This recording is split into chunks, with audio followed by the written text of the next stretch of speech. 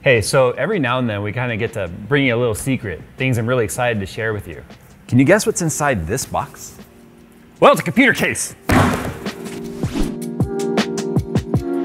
The new iQ Elite Capellix RGB AIO from Corsair features a split copper cold plate for optimal efficiency and cooling. The low noise centrifugal pump delivers a flow rate of up to 0.82 liters per minute while generating less than 20 dB of noise. The included iQ Commander core turns any case into a smart case, allowing for fan, pump, and RGB control all through your AIO.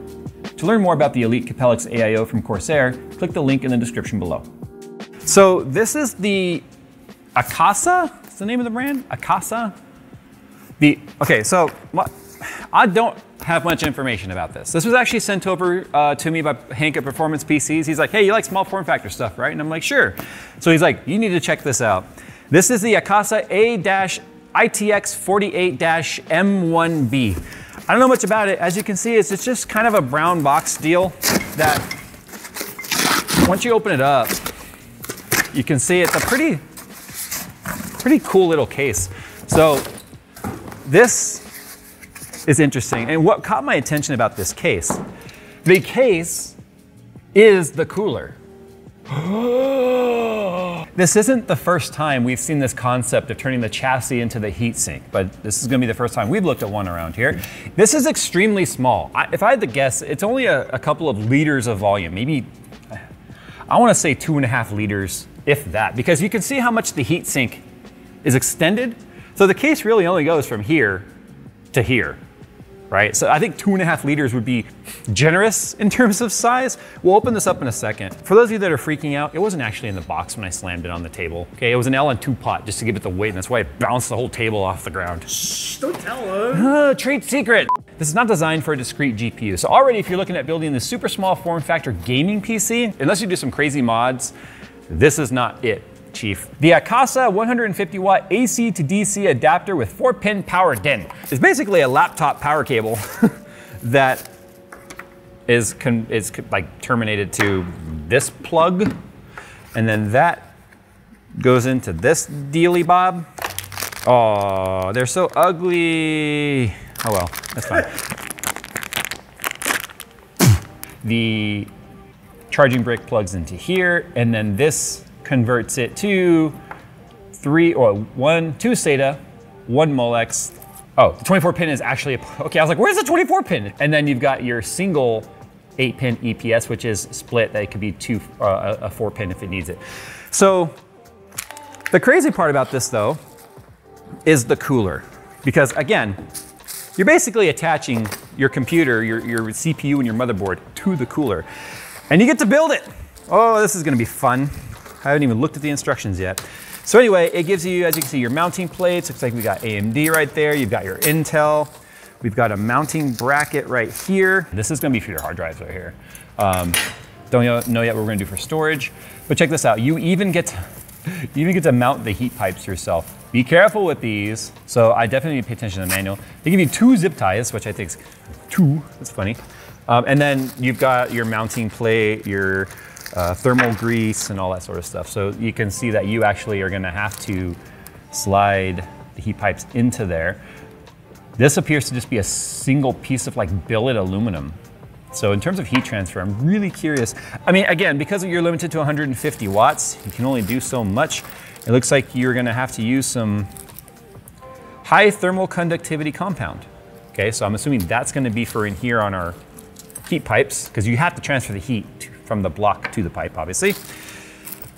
We've got some little machined mounting things, which is obviously gonna be to the side of the case, I'm sure. You probably are gonna have to use thermal grease also from this to the case, because again, anywhere you have metal contacting, you need some sort of a thermal conductivity compound in there. You got your screws, and then you got little standoffs and screws right there. So that's everything that comes in the package. Let's show you what we plan on putting in it. So this is an entire computer right here. This is what we're putting in there. So I've got a HyperX Savage 980 gigabyte or 960 gigabyte SATA SSD that we're gonna put in here, mostly because I'm not sure if this board even has an M.2 slot on it, to be honest. I'll double check in a second. But this is not using PCIe Gen 4 or anything like that. And I've got it and I want to use it because it's not doing anything but sitting in a box. 16 gigabytes of Patriot Viper DDR4 with RGB, just because, again, not going crazy high end on this, but that's good RAM regardless. I'm going with the APU. This is the AMD Ryzen 3400G. I've got some complaints about this CPU, but it really is the best that we could possibly do for this build that still would allow us to do any sort of gaming with the power limitations that we have with this power brick. The 3400G, it's literally a bastard. It doesn't truly belong to any family. It's not a 3000 series CPU, even though it says 3400G, because it's still Zen 1.5. It's based on 2000 series CPUs. And as much as we've been begging and pleading with AMD to please come out with an RDNA 1 based APU, this is still running the crappy Vega graphics. But it's still better than anything Intel has to offer on desktop APUs. Yes, I know they got the XE graphics coming out. That's still only based on GPU or laptops right now. And this definitely predates that by a couple of years. So it's still gonna allow us to do some 1080p medium to low setting gaming, half-life, stuff like that.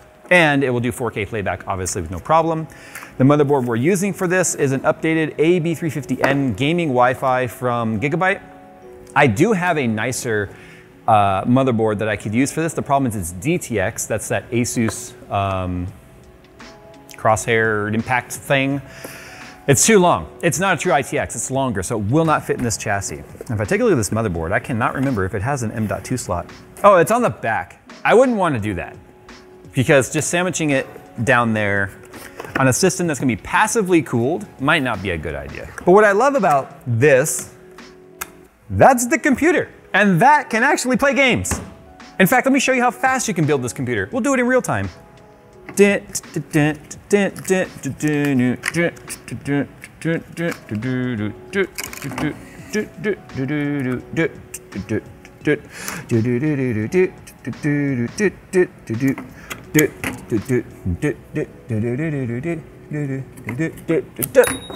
Bail.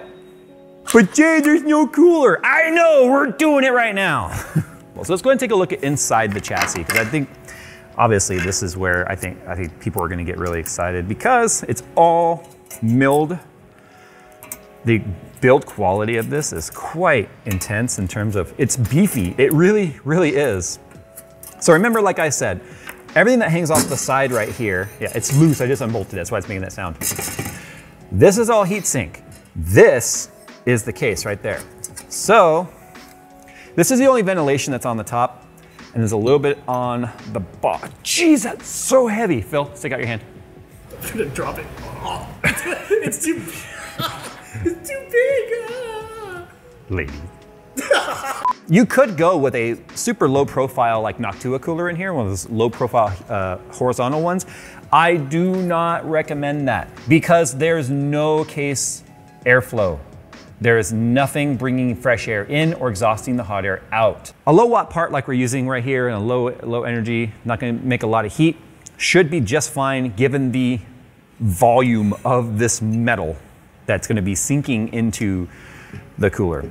Under gaming, we'll be testing that too under the 3400G to see if we get any sort of thermal throttling and stuff like that. But let's go ahead and just plop the parts in there, and then we'll figure out how the heck this cooler goes together. Because I kind of looked at the instructions and I was kind of like,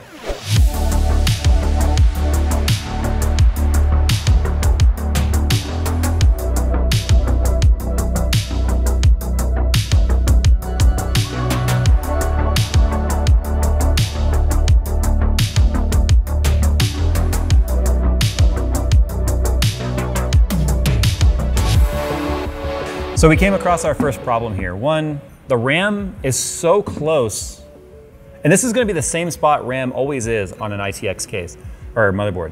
And it's so close to these USB 3.0s, I've gotta put a hell of a bend in there to make them go up and over the RAM.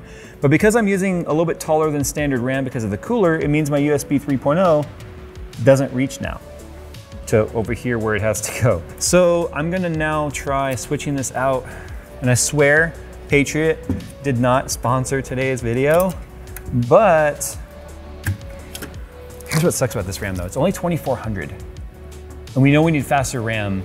We need at least 3000 RAM because of this being an APU. So I was gonna put in these standard like Patriot like budget kits, the Signature series. I think I'm gonna do the Crucial Ballistics that I have. The cheaper stuff is also 2400. It is what it is, guys. I don't, it's like they don't make high-speed RAM with little bitty heat sinks. It won't reach. Bad design. Bad design. So since I can't fit it anyway, we might as well put the Viper back in. So they need to extend this by like, what? 2 centimeters would be more than enough. But I just think it's funny that they didn't think about that. Did they build a computer in this thing, or did they only do it via CAD? Because they would have noticed this immediately had they actually built in this. Yeah, and same thing goes with the front panel connectors too, right? So this is the front panel connector here. It's sort of routed around like that, but I gotta make sure it doesn't interfere with the heat pipes. Like they can still make their turn. The heat pipes are gonna go right over top of the SATA, so hopefully I'll be able to plug in my drive. It's like the more we build this, the less amazing it seems, I guess. Whatever.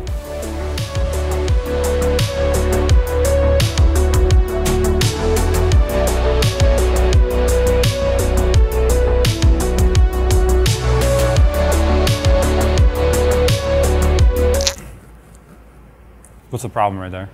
It's covering the 24 pin. I gotta move them.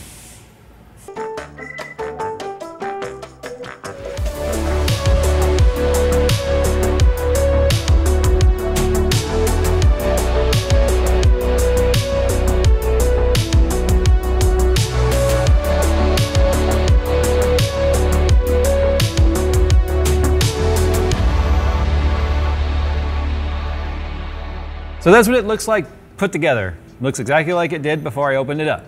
Only has some blinky lights and stuff. And without the front USB connected, because we already showed you that stupidly they didn't give you enough length to be able to plug it in based on different ITX layouts. That's okay, everything we're doing is plugged into the back anyway. So I'm opening up Ryzen Master here to kind of show you what the initial temps are.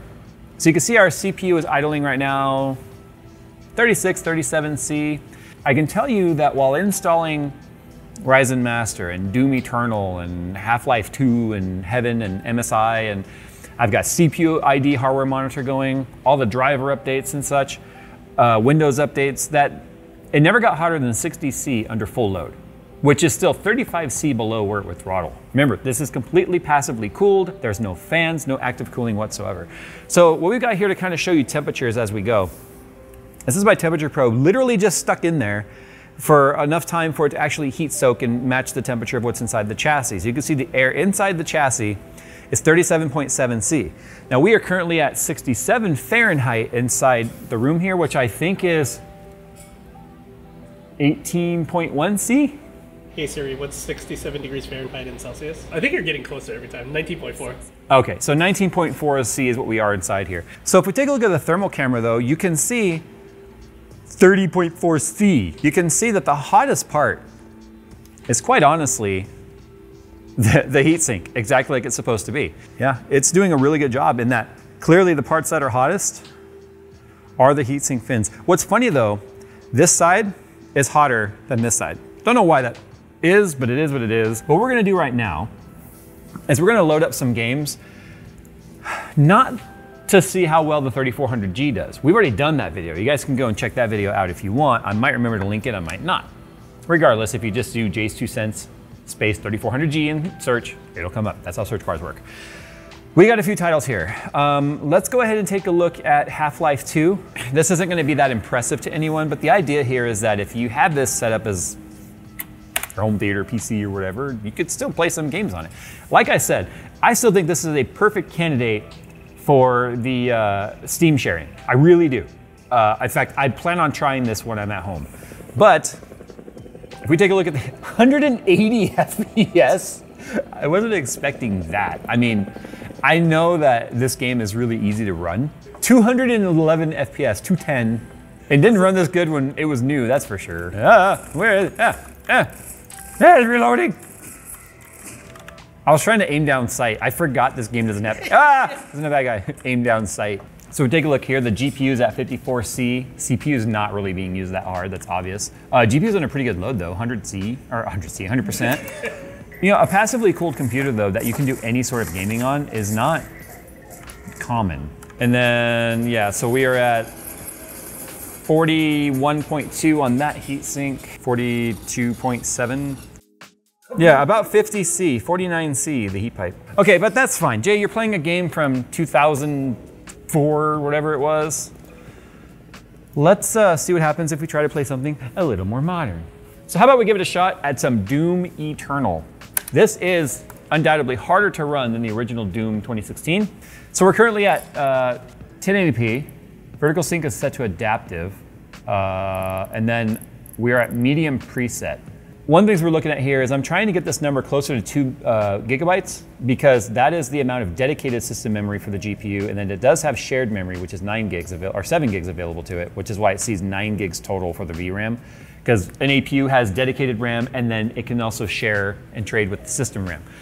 We want to avoid that though, because when it has to trade off with system RAM, there's a little bit more latency involved there. Not as bad with an APU versus a GPU trading off with system RAM with true VRAM, but we just want to make that closer to what our actual hardware specs are allowing us here. I have to look at it this way. This would be more of a media streaming type PC that is capable of playing games. I mean, I'm an FPS snob just like the next guy. And I look at it this way. I'm playing the game right now and I'm not having a terrible time with it. I mean, sure, it's not going to be the dedicated graphics card type performance, but this isn't a 3400G review. This is a, whatever this case is called, review. Look at this, I'm getting the job done here. It's staying right around 50 FPS, which to me is very gameable. Gameable? Yeah, gameable, it's very gameable, very playable. Case looks like it stopped climbing right around 46C and just dropped to 45.9. Remember, we don't have any sort of airflow happening over this. It's warm for damn sure. This is actually doing better than I,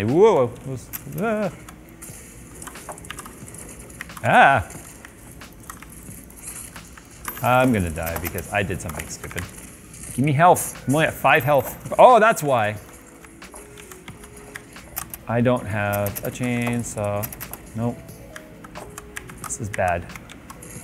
Oh. So let's go and talk about this case real quick and some things you need to know if you're considering getting this case. So the Akasa small form factor case, I don't know if it actually has a name. I already read the part number earlier in this video. I like the sound that makes, because it just resonates through the pins. Anyway, this is not a small form factor. This is not a small form factor gaming PC. It should not be looked at as such. Any case that limits you from being able to use any sort of discrete GPU is not a gaming case. However, we're just lucky that AMD happens to have an APU that allows us to play modern games at FPS that I think is reasonable on a passively cooled chassis with no moving parts whatsoever in this. This is a solid state. The hard drive has no spinning platter. It is obviously no fans anywhere in this helping exhaust air or nothing. Means that we had a really good experience that was 100% silent. There wasn't even any sort of coil whine in this because, again, the power supply is here. I think this would look really good in a home theater setup. Like I said, I plan on using it to do Steam sharing so that I can do gaming in another room without having to actually have a gaming PC there. I think it will look really good in any cabinet. Phil thinks it looks like an old school headphone amp, which, like a big tube amp or something like that. It gets as warm as one, I'll tell you that much, depending on the hardware that's in there. When you're doing normal computing stuff, like browsing the internet, going to YouTube or whatever, it doesn't get that warm. We showed you the worst case scenario, and what we did not see was any sort of throttling. Now sure, you guys might be like, well, you didn't game that long. Remember, we do things longer than what you actually see. So we had about a solid 30 minutes of load right there. And we saw the temperatures really start to taper off. But what's important to know before that is we gamed on this before starting that clip as well. So it probably has more like 45 minutes to an hour worth of gaming on it. So it's actually doing really, really well. The heat pipe design clearly is bringing heat to the heat sinks on the sides of the chassis, allowing them to do their job. Things you need to consider though. One, the cables are far too short for the USB 2.0 and USB 3.0 and almost too short for the front panel connectors. I don't think that would have been that hard for them to add just a few centimeters of length, which would have been more than enough. The USB 2.0, I could get it like right over the pins, but then it won't go down because it can't make the turn because it's literally 1 centimeter too short for this motherboard.